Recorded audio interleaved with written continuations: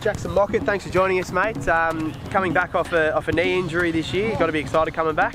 Absolutely, mate. Can't wait to get amongst it this year. Hopefully it's a good year for us. How are you feeling? You know, you're after Christmas into pre-season now. How's the body feeling? You look seeming like you're getting fitter. Yeah, the body feels good, and the boys. It's always good to be back around the boys. So it's all looking good. But we'll see how we go come April when we start. How did you feel last year watching on?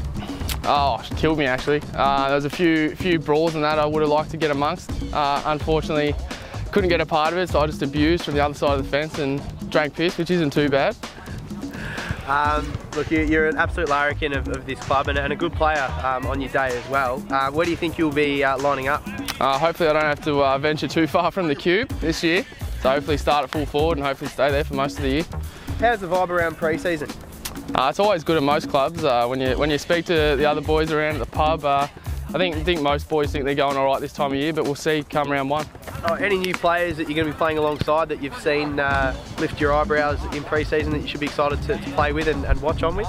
Yeah, so I think Teeks is the newest man at the club, and he's got a bit of experience and played in a few flags in other divisions, so it'd be good to wrap the arm around him and have a few wins this year, hopefully.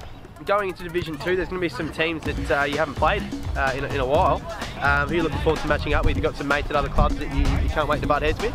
Yeah, well, I've played 1 year at Pearcedale, so it'd be good to play against them. And I think a few of the Tyre boys have left here a couple of years ago, so it'd be good to hopefully touch them up. Great stuff. Well, thanks for having a chat, Jackson, and we'll be chatting to you later on in the year as well. No worries at all. Get your game face on.